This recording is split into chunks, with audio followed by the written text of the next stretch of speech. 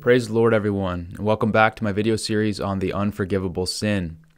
In my previous video, I examined Romans chapter 1 and helped you to see that chapter in its proper context, with the focus being on the gospel of Jesus Christ and how that is the power of God unto salvation to everyone that believeth, to the Jew first and also to the Greek, to the non-Jew. And I helped you to see that in light of chapters 2 and 3, that what is said about Gentiles here is true regarding Jews as well, because all have sinned and come short of the glory of God, and God is not a respecter of persons, and all are in need of a Savior. And so I've helped one to see the context of Romans chapter 1 in verses from verse 21 all the way until verse 32. Many people have wrongly concluded that this is speaking of apostates, people who have sinned to such a degree that they are now without hope, people who have been given over to a reprobate mind, and then because they've been given over to a reprobate mind, there's nothing they can do to be saved. I showed you how that is not true, and I helped you to see that through chapters 2 and 3, which shed light on what is said about Gentiles here. Jews are just as guilty as these Gentiles here. And in this video, I'd like to go into other passages of Scripture that reveal that people from this category, this general Gentile guilt of sin and the downward spiral of sin among the Gentiles, that all of these things described here are described throughout the entire New Testament and pertain to people who were these things. But now Paul is saying you are born again, you have been converted, you have been saved from this reprobate mind, you have been saved from all these sins that you have committed. And that's the power of the gospel of Jesus Christ. It's the power of God unto salvation. When the gospel is preached, it can prick through to the heart of man. It's the only thing that can get to man's hardened heart. And that hardened heart we receive through sin. And when we sin, our heart gets calloused, and we're now a slave to sin. We're now in bondage to sin. And that downward spiral of sin leads to all these horrendous things that we should be ashamed of. But when we get into that state of sin, we have pleasure in these things because of that our hearts being hardened, and the blindness of our hearts, that callousness. And so when the gospel can be preached to us and we can hear it and it can prick our hearts, we have the opportunity to respond in faith to that gospel and see our stony hearts removed, and we receive a new heart of flesh where God can write His law in our hearts. And our conscience is cleaned. The filthy conscience that we had before is cleansed. And we can now be renewed in the spirit of our mind. So everyone in this category of Romans chapter 1 can be saved, can be converted from this state through Jesus Christ and the power of the gospel and having the blood of Jesus applied to our lives.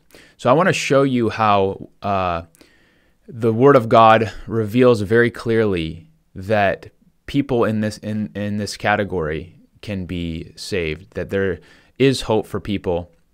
And that hope is found in Jesus Christ. If you think that you've been given over to a reprobate mind, if you think that you have sinned to such a degree, knowing that something was true, but going against that truth, or knowing that something was wrong and ending up choosing to commit that sin, I want to show you how there's hope for you in and through Jesus Christ. And I want to begin by turning to 1 Corinthians chapter 6, starting at verse 9. Now, the Apostle Paul here, he's writing to the church in Corinth. So he's writing to people who have already been born again. They've already been freed from bondage to sin and the blindness of their hearts due to that sin. And he says, "Know you not that the unrighteous shall not inherit the kingdom of God? Be not deceived, neither fornicators, nor idolaters, nor adulterers, nor effeminate, nor abusers of themselves with mankind, nor thieves, nor covetous, nor drunkards, nor revilers, nor extortioners shall inherit the kingdom of God. Now this is powerful. He says, and such were some of you, but you are washed, but you are sanctified, but you are justified in the name of the Lord Jesus and by the Spirit of our God. So if we compare this list of what the Apostle Paul mentions here about how none of these people, fornicators, idolaters, effeminate, abusers of themselves with mankind, this all points back to people from Romans chapter 1 with homosexuality. It's describing people that were in that general Gentile guilt of sin category. It's saying, look, these people will not inherit the kingdom of God. But he makes a powerful statement here in verse 11. He says, and such were some of you. In other words, you were one of those people. But, and usually when someone says but, it's in a negative way. Like you might make a good statement that say but, and then what's said is usually negative. But here he says negative information, and he says, and such were some of you. But now he's going to say something positive. You are washed, you are sanctified, you are justified in the name of the Lord Jesus and by the Spirit of our God. And this is the gospel right here. If we compare this with Acts chapter 2 and verse 38, this is the Apostle Peter preaching the gospel for the very first time under the new covenant after they were filled with the Holy Spirit. The apostles were filled with the Holy Spirit, then Peter stood up and he preached the gospel that Jesus commanded him to preach. Then Peter said unto them, this was after they heard all that Jesus did through his death, burial, and resurrection, and they wanted to know what they needed to do. Then Peter said unto them, repent, and be baptized every one of you in the name of Jesus Christ for the remission of sins, and you shall receive the gift of the Holy Spirit. So here you have being baptized in the name of Jesus Christ for the remission of sins. So the name of Jesus Christ is involved when we're baptized. And that's where remission of sins takes place, because when we call upon the name of Jesus in faith in water baptism, the blood of Jesus is applied to our lives. That's where we're crucified with Christ, buried with Christ, and we resurrect with Christ to a new creation in Christ. And then we will receive the gift of the Holy Ghost. It's a gift that's given, but we need to receive it in faith. And so going back to 1 Corinthians chapter 6, when Paul says, and such were some of you, but you are washed, this is referring to water baptism. You're washed, you're sanctified, and you're justified in the name of the Lord Jesus. All taking place when you're calling upon the name of Jesus in water baptism, when you're baptized in the name of the Lord Jesus Christ. And by the Spirit of our God. So it's the Spirit of God that actually baptizes us into Jesus Christ when we get baptized by full immersion in water in the name of Jesus Christ. When we obey that command, that's where God does a work on our hearts. It's God who baptizes us into Jesus Christ. It's God who justifies us through the blood of Jesus, that applies the blood of Jesus to us. All this is an invisible operation of God. And so this is pointing to the gospel. And so once we understand that, we can see that, wow, all the people from this group, these horrible, deceived, hardened hearts, blinded, idolaters, he says, such were some of you, just like in Romans chapter 1. And so those of you who think that you're in this situation and that this is a hopeless situation, that you can't be saved once you're found in this group of people, that's a lie of the devil. I want to show you through God's word that you have hope. You just need to understand the gospel. You need to hear the gospel, and then you need to respond in faithful obedience to the gospel. And then God will do a work. He's the one who will set you free from that reprobate mind, that rejected and unapproved mind, and you can be renewed in the spirit of your mind, as we're going to learn as we go deeper into the New Testament. So these people here who ended up dishonoring their own bodies between themselves, it led to homosexuality among all these things right here. We just saw in 1 Corinthians chapter 6, verses 9 through 11, that many of the born-again believers in the church in Corinth were part of this category of people. And that's why he says, and such were some of you. So that's very powerful. It's something that we need to consider. It's something that we need to understand.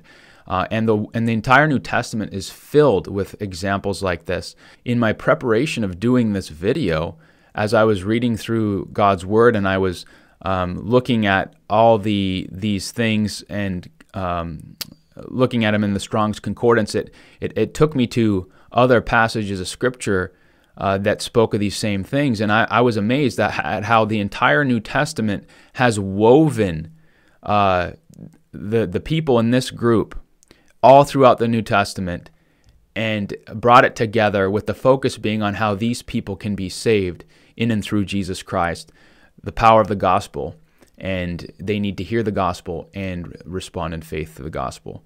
So I hope that this video removes any doubt from those of you who feel like you are without hope, so that you can see you do have hope in and through Jesus Christ alone.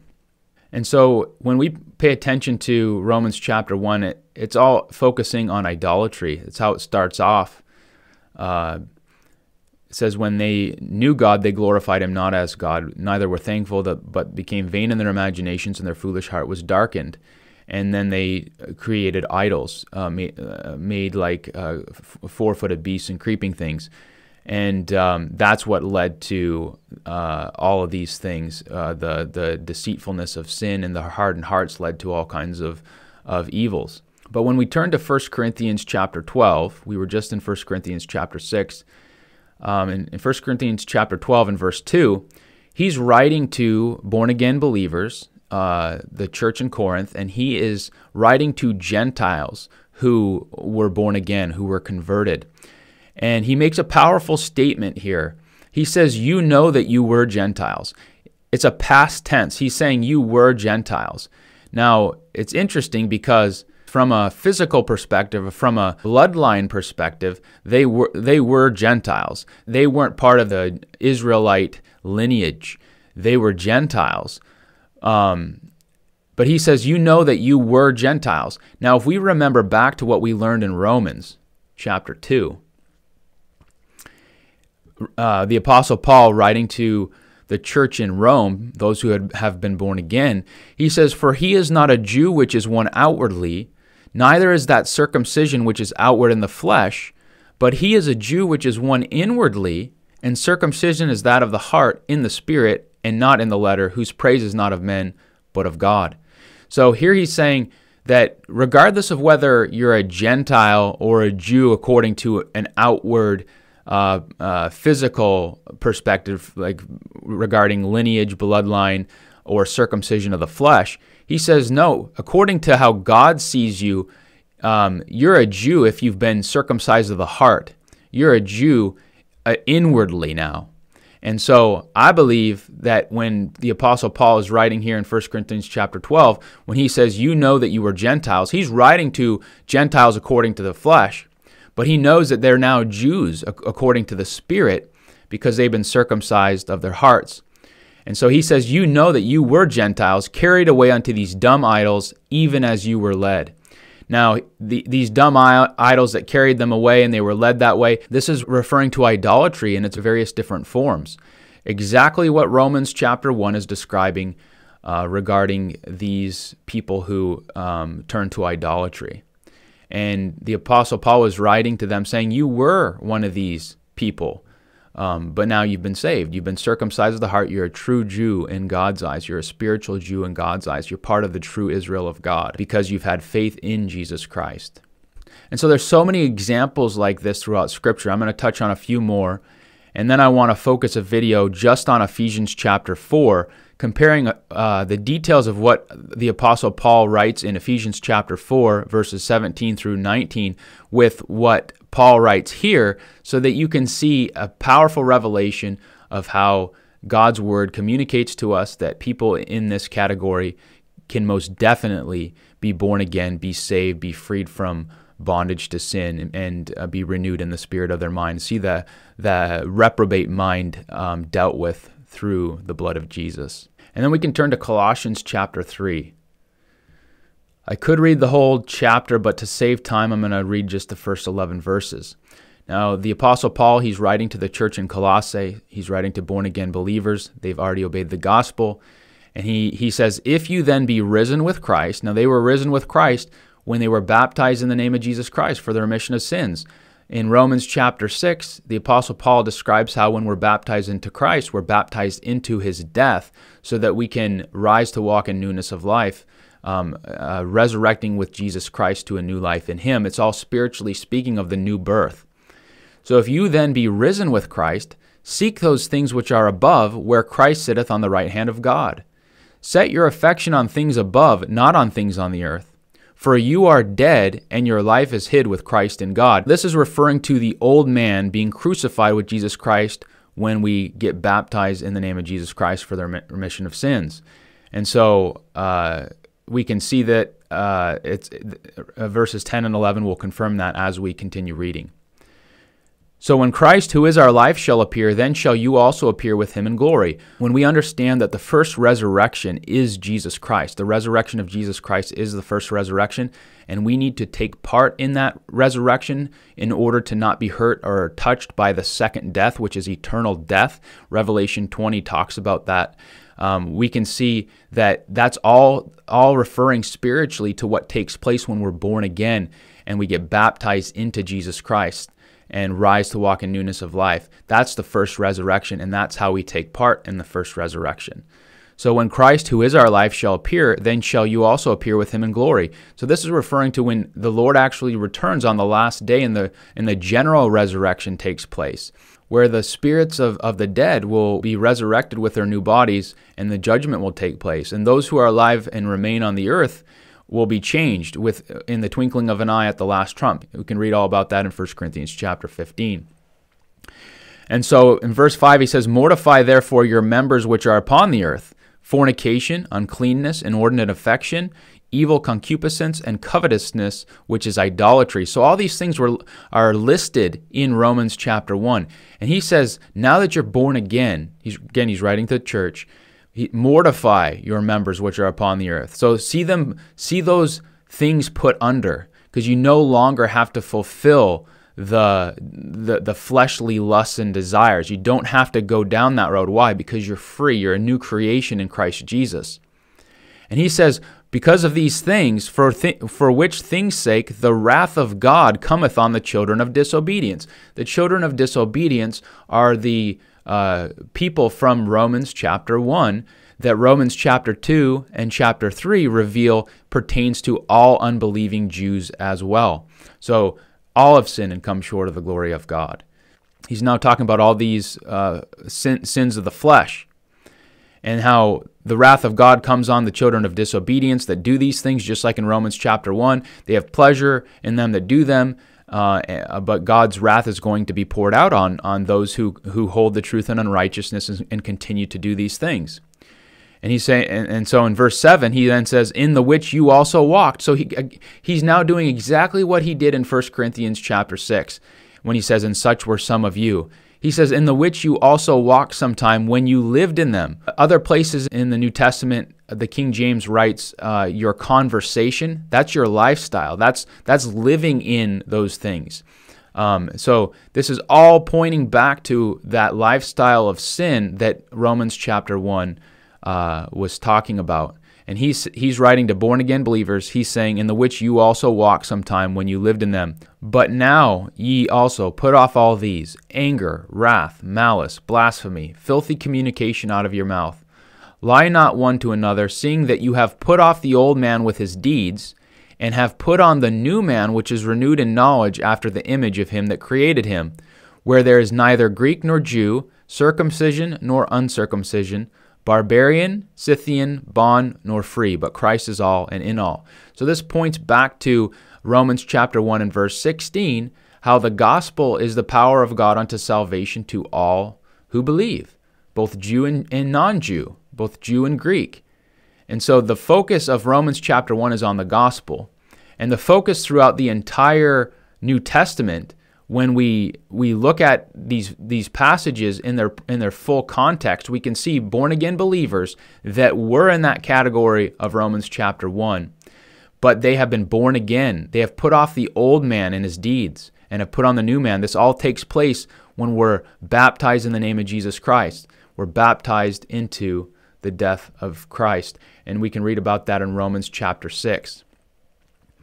The Apostle Paul, and again, this is all contained in the same letter that Romans chapters 1 through 3 is found in. So after that, Paul says all of those things in the first 3 chapters of Romans. He eventually gets to Romans chapter 6, where he says, "Know ye not that so many of us as were baptized into Jesus Christ were baptized into his death?" So why would we get baptized into his death unless he resurrected from the dead? So we need to get baptized into his death so that we can rise with him.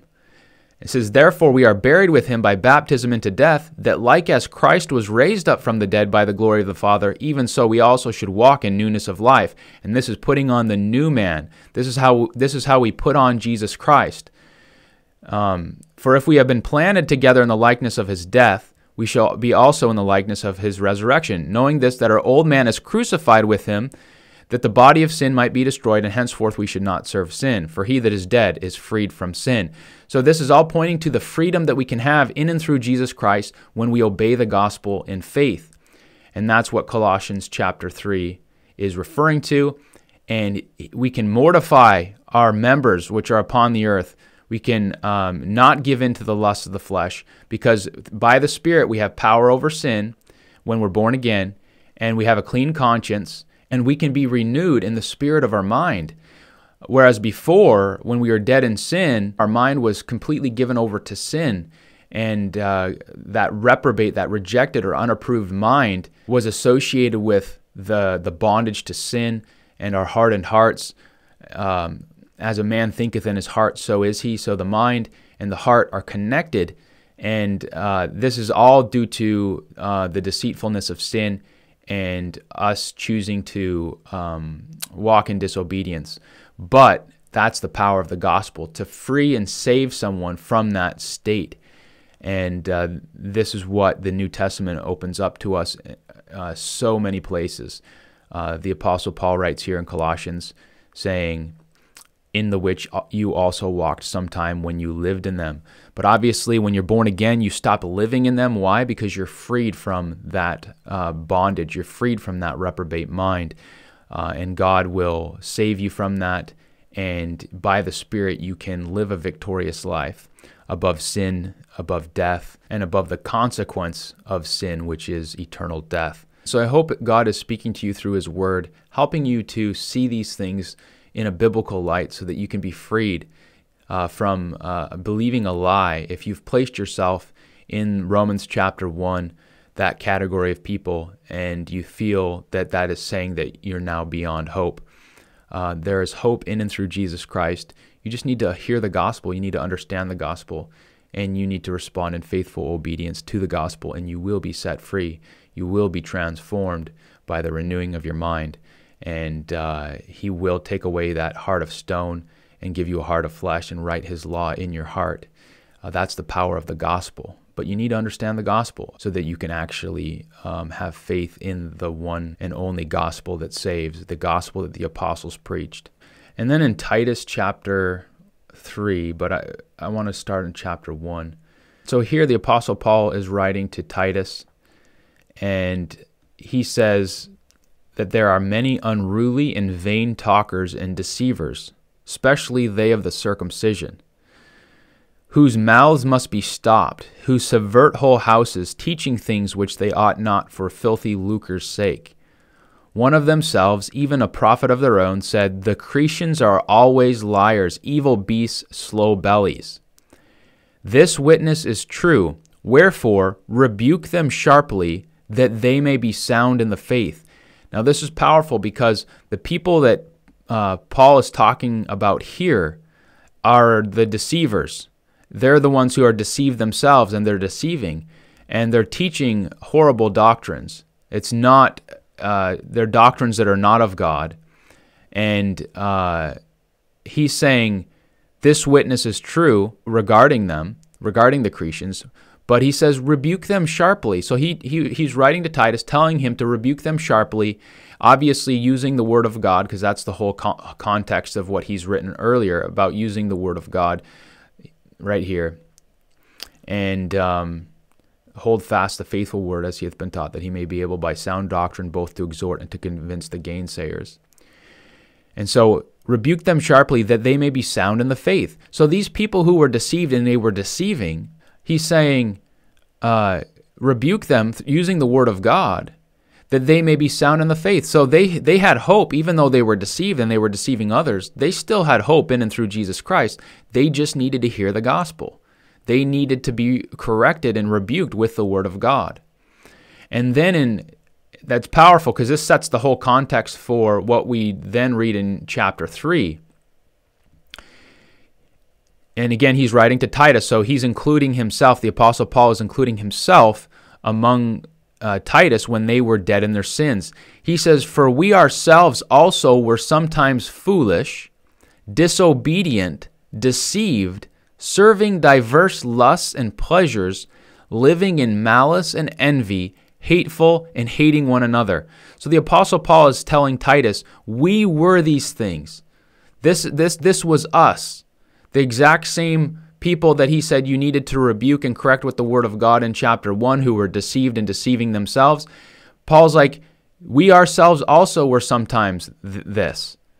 And this is the understanding that the Apostle Paul reveals in Romans as a whole, Romans chapters 1 through 3 especially. But he says, but, again, this is a positive statement now. This is a negative statement that we were these things, but after that the kindness and love of God our Savior toward man appeared, this is what Jesus did, God manifesting in the flesh, Jesus Christ. He says, not by works of righteousness which we have done, but according to his mercy he saved us, by the washing of regeneration and renewing of the Holy Ghost, which he shed on us abundantly through Jesus Christ our Savior. So just like 1 Corinthians chapter 6, verses 9 through 11, says that such were some of you. You were a part of all these sins of the flesh at one time, but you are washed, but you are sanctified, you are justified in the name of the Lord Jesus and by the Spirit of our God. Paul is writing to Titus saying that we were these things. We were sometimes disobedient, foolish, all these things, serving diverse lusts, just like Romans chapter 1, the lusts of the flesh. But after the kindness and love of God our Savior toward man appeared, after they understood and heard the gospel, that's when they were saved. And it's not by works of righteousness which we have done. So it's not like it's our own self-righteousness that saves us. No, when we obey the gospel, we're turning to Jesus Christ because we recognize that it's only through Jesus Christ that we can be saved, that we need his righteousness that is freely given to us if we receive it in faith. And we receive it in faith when we repent, get baptized in the name of Jesus Christ for the remission of our sins, and receive the gift of the Holy Spirit. And this is why he says, but according to his mercy he saved us by the washing of regeneration. And I believe this washing of regeneration is referring to water baptism, being born of the water, and renewing of the Holy Ghost. This is referring to receiving the gift of the Holy Spirit, being born of the Spirit. This is pointing back to how we're born again of water and spirit, which Acts chapter 2 and verse 38 lays it out very clear that after we repent, we get baptized in the name of Jesus Christ for the remission of our sins. That's the washing of regeneration.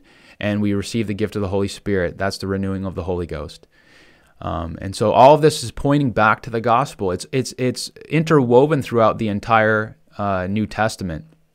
And it all takes place through Jesus Christ, our Savior. But we need to be found in him, not having our own righteousness, but the righteousness that comes through Jesus Christ by faith, all pointing back to the gospel. So let's get baptized into Jesus Christ so that we can see the old man crucified and buried, the sins of the flesh put under, our sins dealt with, washed away in baptism by the blood of Jesus through faith. And then we can rise to walk in newness of life, a new creation, having put on Christ. And then I want to turn to 2 Corinthians chapter 3, starting at verse 12. He says, seeing then that we have such hope, we use great plainness of speech. So he just got done talking about the Old Covenant, that entire Old Covenant system under Moses. He's comparing it now to the New Covenant. And he's saying, for if that which is done away was glorious, it's referring to the Old Covenant, much more that which remaineth is glorious. And that's the New Covenant established through the blood of Jesus Christ. So seeing then that we have such hope, all through Jesus Christ and what he did, we use great plainness of speech.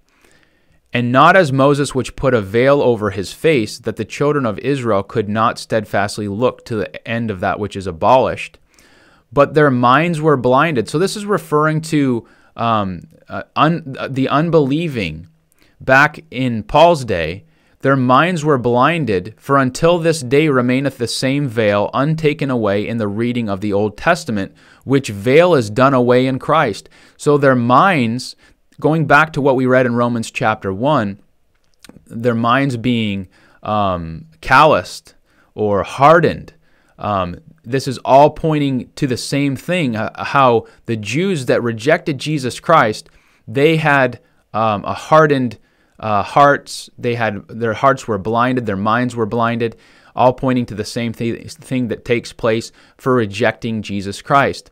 And he says, but even unto this day, when Moses is read, that is the law, that is the Old Testament, the veil is upon their heart. Why? Because they haven't received Jesus Christ yet.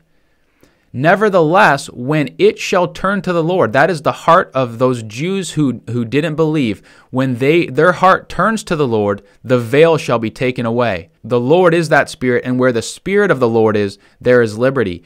This is conveying what I've conveyed regarding Romans chapter 1, that just like the Gentiles in Romans chapter 1, given over to a reprobate mind, their mind was blinded, their hearts were hardened. All this is connected together, but it didn't mean that they were without hope because they had a reprobate mind. No, they needed to hear the gospel so that they can be converted, that they could be born again and be renewed in the spirit of their mind. Just like these Jews here whose minds were blinded. Why? They were blinded because of unbelief. They had hardened their hearts towards the truth, that is Jesus Christ. But just because they did that did not mean that they didn't have any hope. That's why he says, nevertheless, when their hearts, it shall turn to the Lord, the veil shall be taken away. So that veil that's over their eyes, that's blinding their minds, can be taken away if they just understand the gospel and their need to receive Jesus Christ as their Lord and Savior and obey the gospel in faith, seeing their old man crucified, buried, and so they can resurrect to a new life in Jesus Christ, and they can be renewed in the spirit of their mind from this blindness that takes place through unbelief.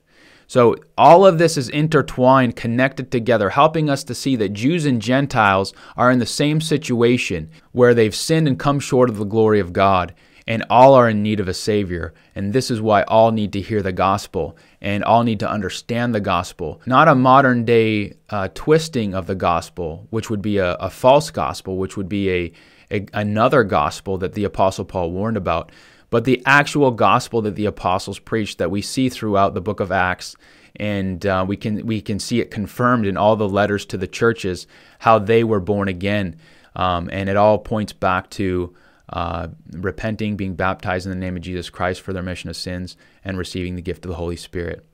And so it's important to understand the gospel in its entirety. And when we do, and we go back to Romans chapter 1, we can see that that's the heart and center of what the Apostle Paul is writing about in Romans chapter 1. For I'm not ashamed of the gospel of Christ, for it is the power of God unto salvation to everyone that believeth, to the Jew first, and also to the Greek, the non-Jew. And then it goes on describing the non-Jew, a general Gentile guilt of sin, and how that leads to being given over to a reprobate mind. But there's hope for those people. There's hope for these people, and that is the gospel. They can turn to Jesus Christ and be set free and be renewed in the spirit of their mind. And so I had originally planned on going into Ephesians chapter 4, but I felt that these passages were really important to turn to help you to see that people from this category of Romans chapter 1 were able to hear the gospel, obey the gospel, be set free, be born again, and be renewed in the spirit of their mind. And so this reprobate mind was dealt with through the blood of Jesus, and they could then live a victorious life by the Spirit and see these things of the flesh mortified by walking after the Spirit and not after the flesh. I just pray that you'd continue to read through the Word of God with this understanding, allowing God to show you other examples where people in this category were set free, were born again, were transformed, and therefore giving those of you hope who thought that you were in this category, therefore that there's nothing that you could do to be saved. You can now see that that's a lie of the devil, and you can be set free. And that's the whole point of this channel, is to help people to see where they have believed a lie. Many doctrines can lead to other false doctrines. And just to see all the false doctrines that in modern times people have just accepted as fact, to dig a little deeper, to look in God's Word to see how that's not the case. Romans chapter 1 and those given over to a reprobate mind is in no way referring to apostasy. This is not referring to an apostate who's given over to a reprobate mind. Again, they were never in covenant with God to begin with. So I pray that you watch this entire series. I stress that. I try to stress that in each video of the series. If you're just tuning into this video, you'll watch this entire series that I'm going to post at the end of this video. And you'll see the bigger picture by watching this series as a whole. So I will see you in my next video where I'm going to go into Romans chapter 1 and compare it with Ephesians chapter 4, specifically verses 17 through 19, where we can see that the terminology that Paul uses here in Romans chapter 1, verses 21 through 32, Paul uses it in Ephesians chapter 4, and how it was referring to born-again believers that used to be part of this category of people, but they were made new through Jesus Christ. They were renewed in the spirit of their mind, and they no longer have a reprobate mind. And that should give all of you hope who have felt or believed that this was referring to someone that is beyond hope, that someone who cannot receive forgiveness because they have made choices that put them in a place of irreparableness. That's so far from the truth. So may the truth set you free as you receive what God is speaking to you through His Word. And I'll see you in my upcoming video. All right, God bless.